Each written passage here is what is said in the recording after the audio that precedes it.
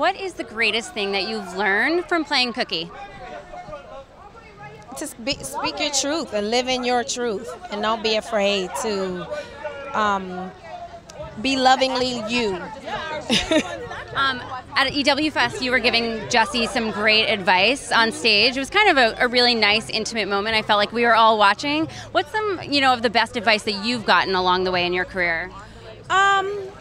Never believe the hype. That was the best advice I ever got. Just don't believe the hype and stay in your lane. What do you think it is about this role of Cookie that everyone has just adored? What is it about her that resonates so much with viewers? I just think I get that she's everybody's spirit animal. I guess she's like a hero. She says the things that people are afraid to say. She does the things, that maybe people don't have the balls to do.